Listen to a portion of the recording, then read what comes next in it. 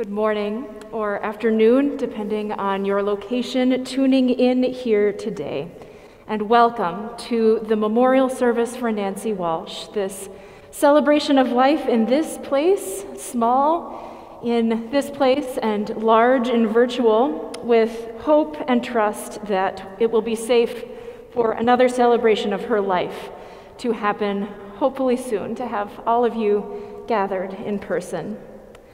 I am Miriam Samuelson Roberts. I'm one of the pastors at Westwood Lutheran Church, and it has been my great honor to walk with Nancy, especially these last years, and to pray with her and talk with her and see her perseverance through great pain. We gather here physically and virtually to honor her life, to grieve her death, and to remember all she was to each of you. If you are tuning in online, there is a bulletin that you can follow underneath the video link, or you can just listen in with us here. We open with a few seconds of silence and a prayer.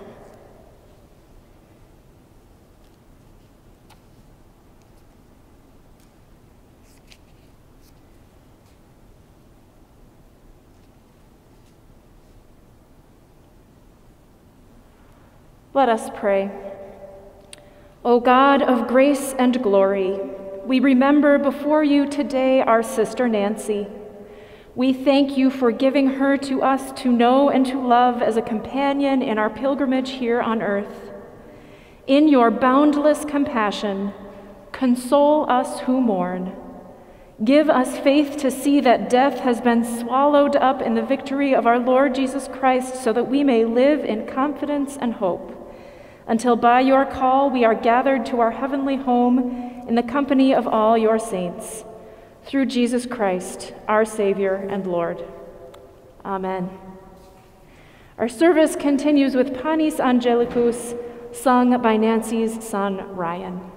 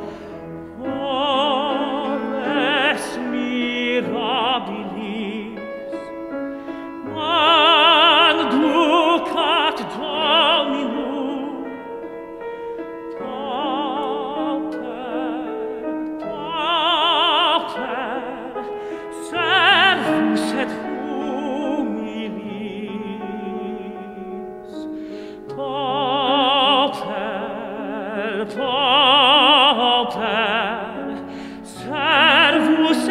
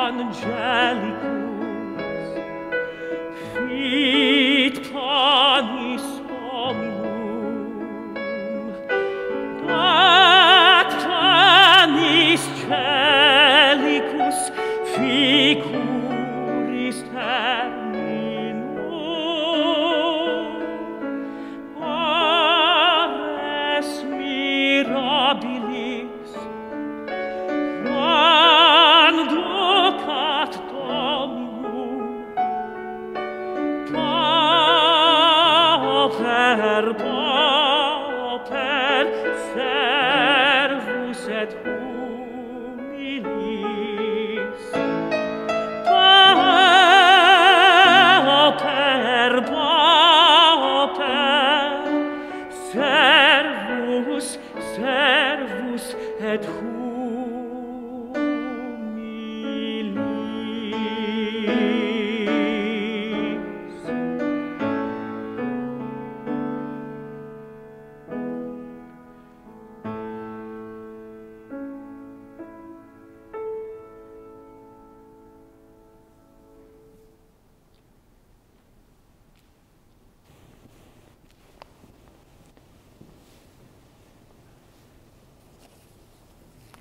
Our reading is from the book of Matthew, and it is the story of the loaves and fishes in honor of Nancy's work with the organization of the same name and in honor of her giving spirit. The piece we just heard from Ryan is titled Panis Angelicus, or The Bread of Angels, and all who knew Nancy know that she gave others the bread of angels in everything she did. Now hear the reading. Now, when Jesus heard this, he withdrew from there in a boat to a deserted place by himself. But when the crowds heard it, they followed him on foot from the towns. When he went ashore, he saw a great crowd, and he had compassion for them and cured their sick. When it was evening, the disciples came to him and said, "This is a deserted place, and the hour is now late. Send the crowds away so that they may go into the villages and buy food for themselves." Jesus said to them, "They need not go away. You give them something to eat." They replied, "We have nothing here but 5 loaves and 2 fish." And he said, "Bring them here to me." Then he ordered the crowds to sit down on the grass. Taking the 5 loaves and 2 fish, he looked up to heaven, blessed and broke the loaves, and gave them to the disciples, and the disciples gave them to the crowds.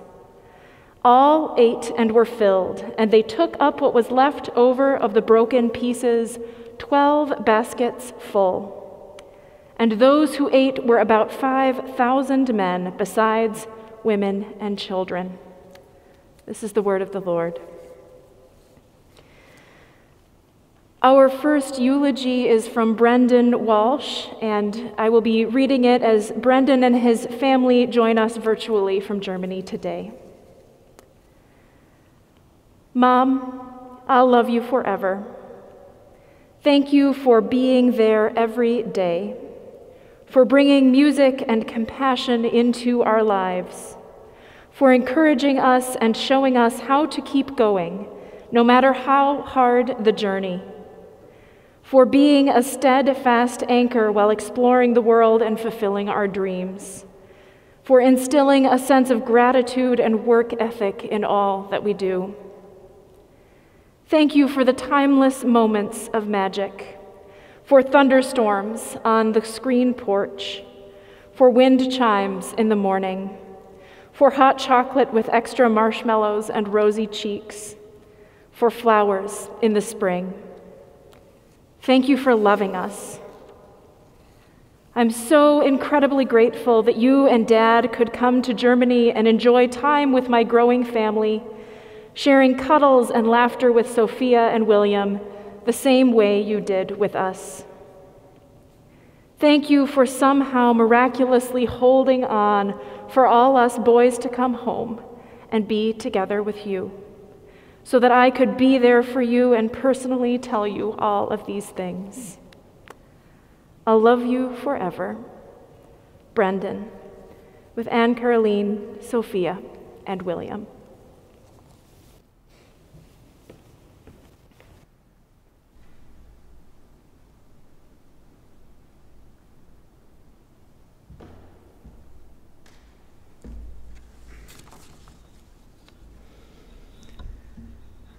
Hi, I'm Tom.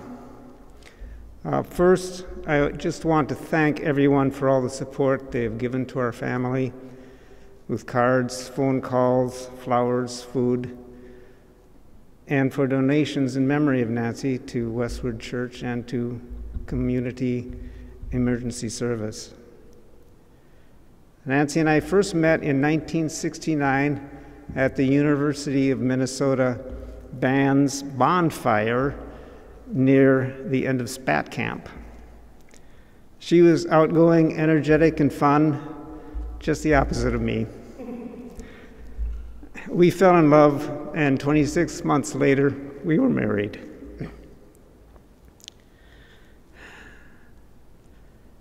Together, we raised 4 boys, Brendan, Alex, Ryan, and Jason, who have become good and talented men. She loved them all fiercely, and they loved her back. She taught them the values of honesty, hard work, excellence, caring for others, and love. She dearly loved her grandchildren too, Sophia, William, Jocelyn, and Tristan. As we aged together, Nancy only grew more beautiful in every way. She almost always had a smile, and she lived her life with grace, which was her mother's name. And she had a deep faith which helped to sustain her. Nancy was a social worker and organizer at heart. She was always helping people and was bringing them together. She was a good supportive friend to many.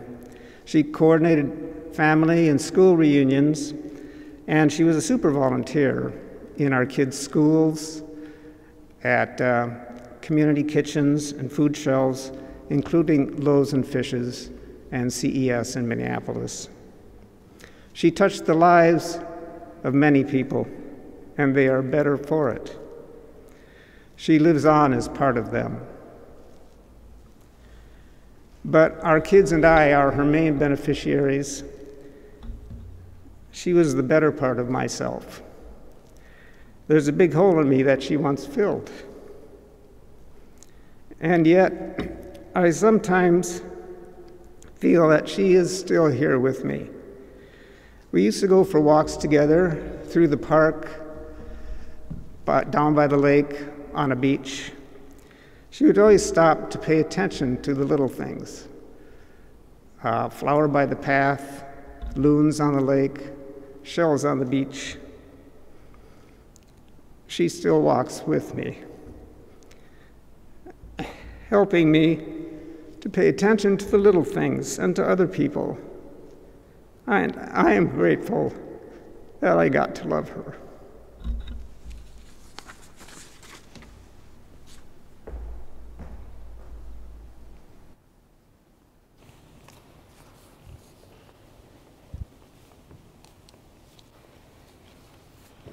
Let us pray.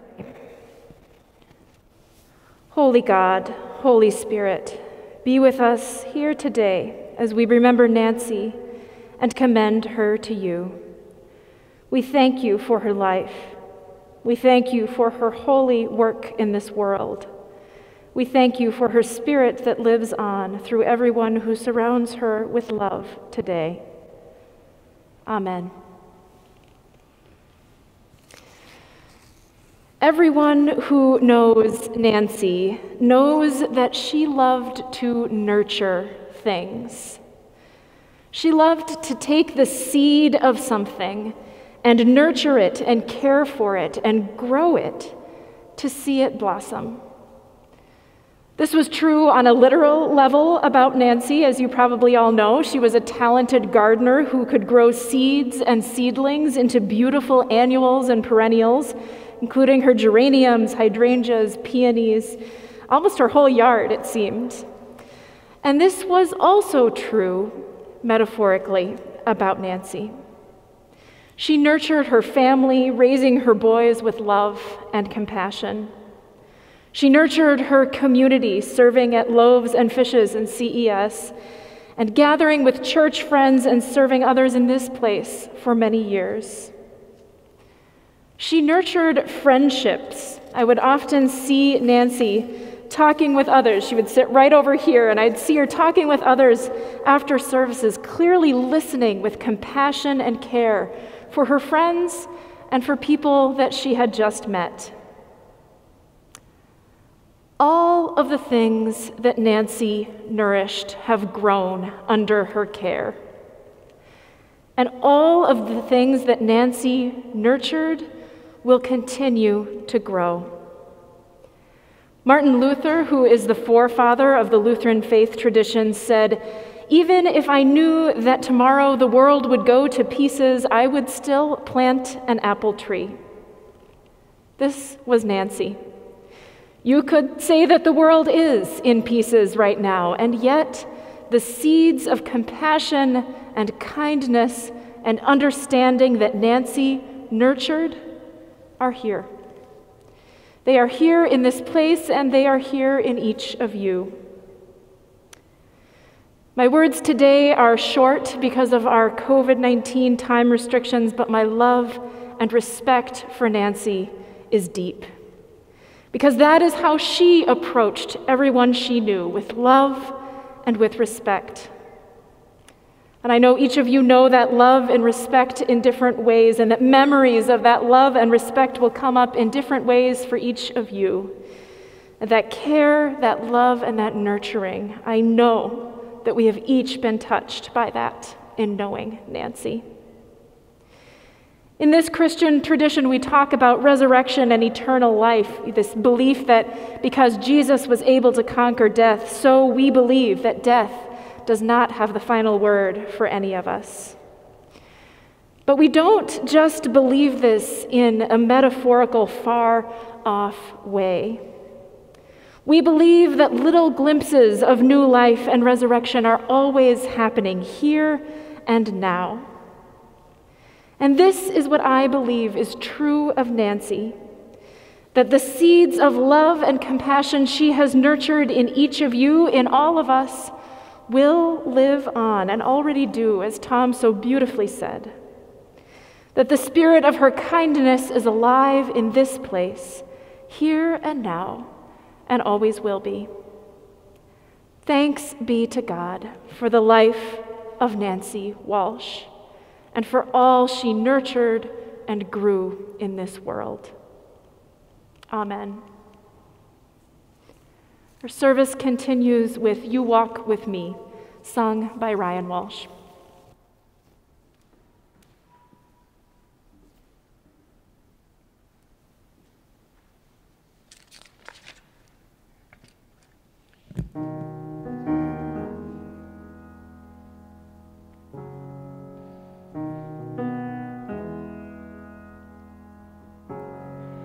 Is it the wind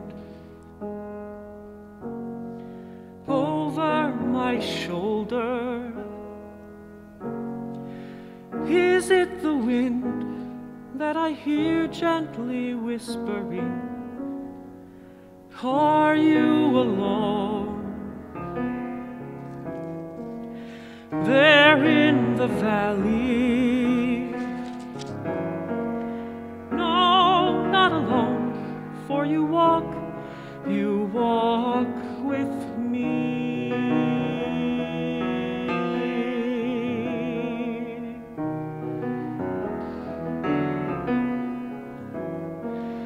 Is it the wind there over my shoulder? Is it your voice calling quietly over the hilltop, down in the valley? Never alone, for you walk with me. When evening falls and the air grows colder, when shadows cover the road I am following, will I be alone there in the darkness? No, not alone, not alone, and I'll never be. Never alone, for you walk, you're walking with me.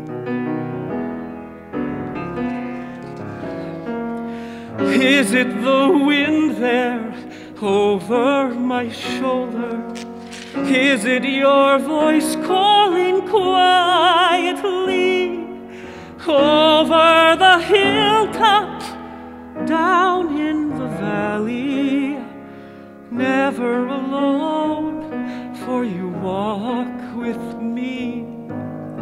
Over the hilltop, down in the valley, never alone, for you walk with me.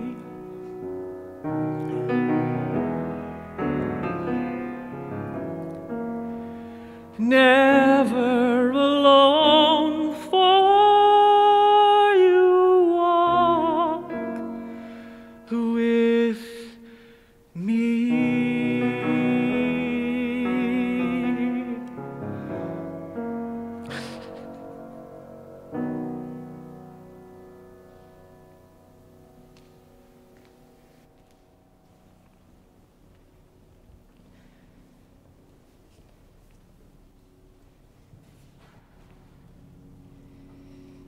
We close our service with the Lord's Prayer and the commendation of Nancy's spirit. Our Father in heaven, hallowed be your name. Your kingdom come, your will be done, on earth as in heaven. Give us today our daily bread. Forgive us our sins as we forgive those who sin against us. Save us from the time of trial and deliver us from evil. For the kingdom, the power, and the glory are yours, now and forever. Amen. Let us commend Nancy to the mercy of God, our Maker and Redeemer. Into your hands, O merciful Savior, we commend your servant Nancy. Acknowledge, we humbly beseech you, a sheep of your own fold, a lamb of your own flock, a sinner of your own redeeming. Receive her into the arms of your mercy, into the blessed rest of everlasting peace, and into the glorious company of the saints in light. Amen. We close our service with our postlude, Jesu, Joy of Man's Desiring, and this slideshow that Tom and Ryan so beautifully put together.